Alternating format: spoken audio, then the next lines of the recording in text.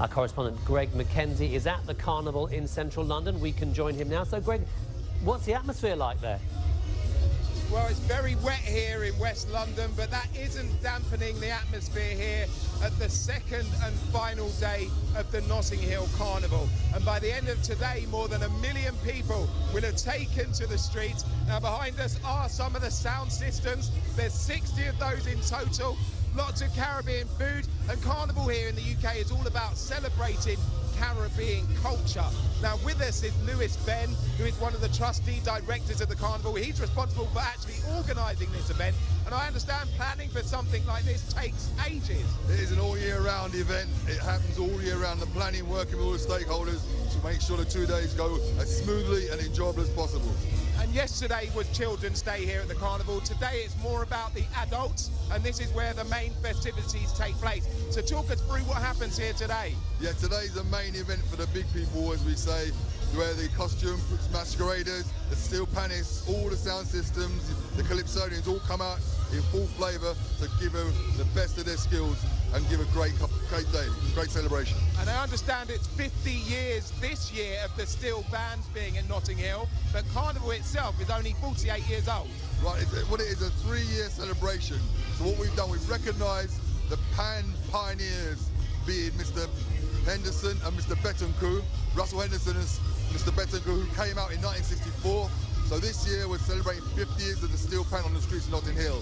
Next year we're doing 50 years of the first effectively the first get-together at Summer Fair, led by Ruth Lazzett, and bringing together the community. And in 1966 is the first year of the Carnival as we know it today. Wow.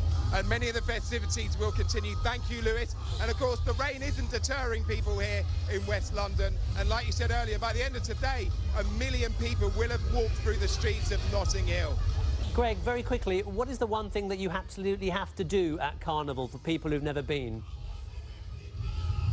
Right, for people that have never been, you've got to be able to dance, you've got to blow the whistles, and you just got to join in and have fun. I would dance, but hurt my leg.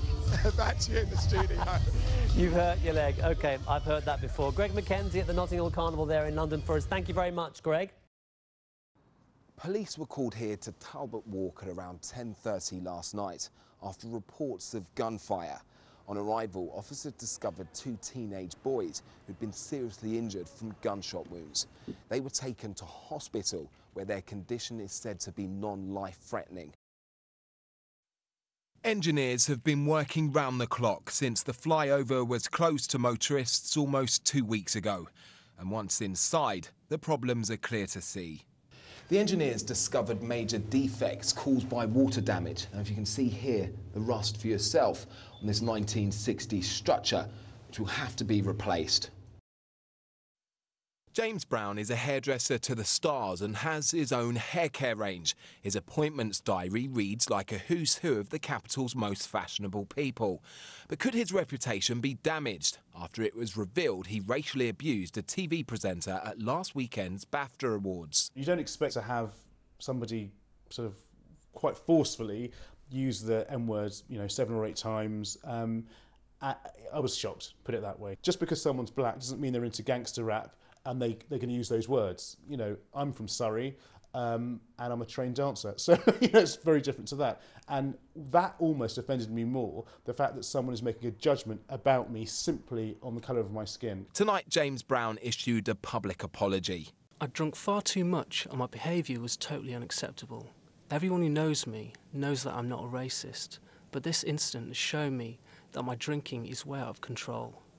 Ben says he's spoken to James and accepts the apology, but is slightly worried, having received a death threat from a member of the public. I got an email through my Performing Arts Academy website, someone saying that because I'd written the article, I'd signed my own death threat. So that's now with the police, because obviously you have to take these things seriously. A spokesperson for BAFTA says they weren't aware of the racial incident that occurred at the award show last weekend. They have, however, issued a statement saying they are investigating the matter further. Greg McKenzie, BBC London News.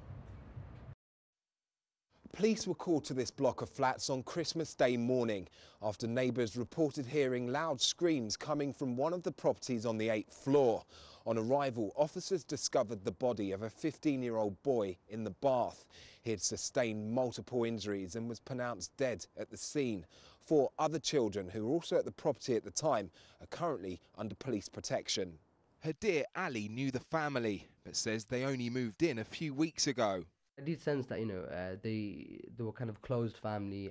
From the information that we have, I think it's an internal, isolated problem within that household. So it's a conflict within their own household, and it doesn't, extend to anybody else. So in that sense, there is that relief in the neighborhood, in the sense that, parents aren't going to be vigilant.